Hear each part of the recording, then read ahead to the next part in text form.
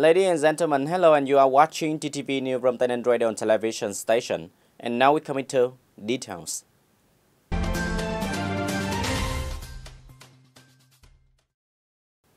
Ladies and gentlemen, in the morning of April 14, 2020, 2 patients with COVID-19 infection will recover and officially discharged after being treated at the Tây Ninh General Hospital. Previously, the patient number 117 and 118 were admitted to the hospital on March 19 and tested positive for COVID-19. From April 1, 2020, they were isolated and treated at Tây Ninh General Hospital for health monitoring and treatment. As of April 12, their test results were negative for SARS-CoV-2 after being tested twice. Until March 30 and 31st, once again their tests were negative after the process of treatment, and then they were killed. As receiving the decision to leave the hospital, they expressed their happiness and gratitude to the doctors and medical staff of Tây Ninh General Hospital for their dedicated treatment. Currently at Tây Ninh General Hospital, the patient number 252, a 6-year-old boy living in Ho Chi Minh City, who is still being isolated for treatment, in the morning of April 14, his health was fine without cough, fever, difficulty breathing, with normal pulse, blood pressure, chest X-ray, and eating as usual. Tây Ninh city, towns, and districts in the province are still continuing to strictly implement Directive 15 and 16 of the Prime Minister and Directive 4 and 5 of the Tây Ninh Provincial People Committee on social distancing, staying indoors, and just going out in case of necessities. According to the order of the government to fight against COVID-19 in the current period, it needs to strictly implement the entire social distancing, absolutely not to neglect it and subject it. Tây Ninh district, towns, and cities have implemented many measures such as propagating and mobilizing people not to gather, closely controlling the border, strictly and timely handling cases of not wearing masks in public places and mass gatherings. On April 16, 36 inspection delegations inspected and supervised localities. Each inspected 403 cases, detected 59 ones of violations, reminded 56 ones, and 122 ones. In addition, it also penalized for people not wearing masks in public places, with the fine of 100,000 to 200,000 Việt Nam đồng for each case.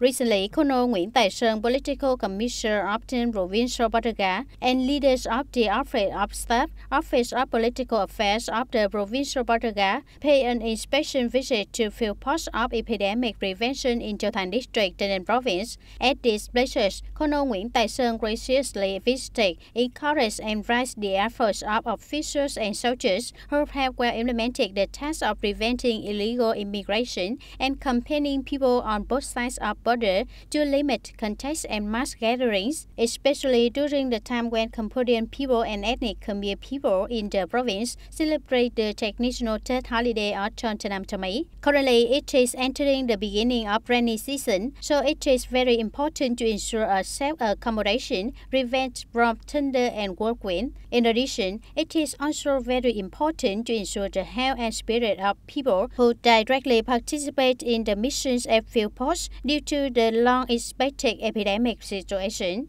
It is noted that there are 121 field stations, posts, and checkpoints in the borderlines to prevent COVID-19. At this point, there are forces of police, militaries, and border guards keeping watch for 24 per 24 hours, patrolling on day and night, determining to well perform the task of blocking, inspecting, and controlling people and means of transport.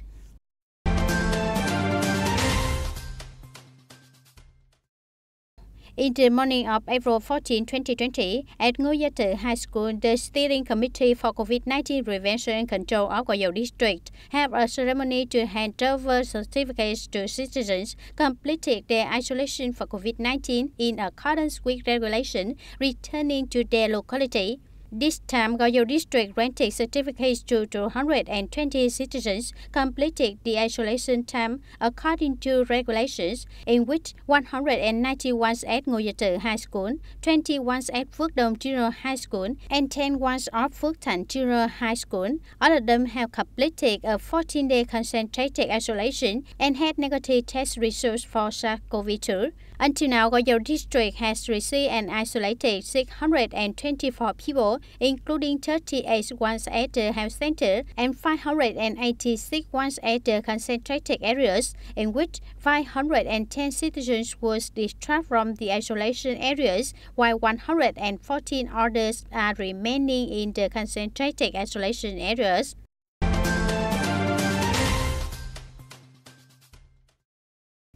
The traditional Tet holiday autonomy of Khmer ethnic community is held from April 14 to 16 every year. This year, its third holiday took place in the time when the whole country is implementing the Prime Minister Directive 16 on social distancing, banning public gatherings. In compliance with the regulations of the state, the Khmer people celebrated third holiday at home, and the rituals were just performed by monks. To prepare for celebrating the traditional third holiday autonomy from the afternoon of April 13, the last day of the year, everybody decorated their homes with pots of marigold, displaying flowers and fruits in the heaven altar in front of their house. In addition, many houses also make recipes to place on the table to welcome the new year with lotus, bitter leaves, banana stem, etc., praying for a new year with many propitious and lucky things. They are happy with celebrating Tet holiday at home. As usual, the pagoda is the common house of Khmer community during Tet holiday, but in 2020 New Year, Potom Kiri Rangsi or Keron Pagoda became more deserted. On rituals and worship are performed by monks. TayNinhTV lasts more 2 days on April 15 and 16. Therefore, it is still concerned to ensure that people continue to strictly abide by the regulations by the Khmer Party Committee and People's Committee. The third holiday of Khmer people in Thành Đông Hamlet took place in line with the Prime Minister's guidance that this year TayNinhTV is still going to be meaningful and believe in luck, goodness, but be more quiet, with fulfilling the requirements of social distancing by Khmer community and monks. They also agree that everyone would be at peace, cozily and safely welcome to TayNinhTV festival. Ladies and gentlemen, the COVID-19 epidemic is currently very complicated. In Tây Ninh, after 2 cases have been cured and discharged from hospital, there is still 1 case being treated in the isolation area of Tây Ninh General Hospital. However, this patient's health has also been stabilized. Implementing the Prime Minister's direction of anti-epidemic as anti-enemy, the whole society is joining hands to prevent and control the epidemic, in which the provincial social insurance sector has a solution to ensure the rights of people, especially in the field of medical examination and treatment, with health insurance cuts and support enterprises as well as workers affected by the COVID-19. In order to take initiative and join hands to prevent and control COVID-19, from January 21, 2020, Vietnam Social Insurance has sent official dispatch number 280 to social insurance agencies of provinces and cities, the Ministry of National Defense, and the People's Police on coordinating payment of treatment costs with suspected SARS-CoV-2 infection. As soon as receiving this dispatch, the Provincial Social Insurance Agency proactively cooperated with the Department of Health and the medical examination and treatment facilities in the province to create the most favorable conditions for patients with health insurance cards so that it can implement timely medical examination or change to other hospitals of inappropriate levels as being suspected infection with SARS-CoV-2, whereby the health insurance fund will pay for those with health insurance cards when they examined due to suspected symptoms such as fever, fever, cough, difficulty breathing, and test for diagnostic in case of being negative with SARS-CoV-2. If the result is positive and requires further treatment, on cost for treatment and testing will also be paid. Simultaneously, it will also immediately carry out the advance on costs for medical examination and treatment facilities in the first quarter of 2020, prepare a sufficient amount of medicines related to the medical examination and treatment, the demand for medicine use of the patients. Recently, it also issued a document agreeing with the health sector along with medical examination and treatment facilities in the province on the estimated expenditure sources for epidemic prevention. When the epidemic situation has become more serious, the government applied the social isolation policy from April 1st to 15. It agreed with the outpatient medical examination and treatment facilities to provide enough medicines for 2 months for patients diagnosed with chronic diseases such as diabetes, hypertension, etc. in order to limit mass gathering. Mr. Võ Văn Thảo, Deputy Director of the Provincial Health Insurance, said that it will handle the regulations for people with health insurance cards and coordinate with medical examination and treatment facilities in the payment, settlement, advance of expenditures and medicines to ensure for people to check their health related to COVID-19.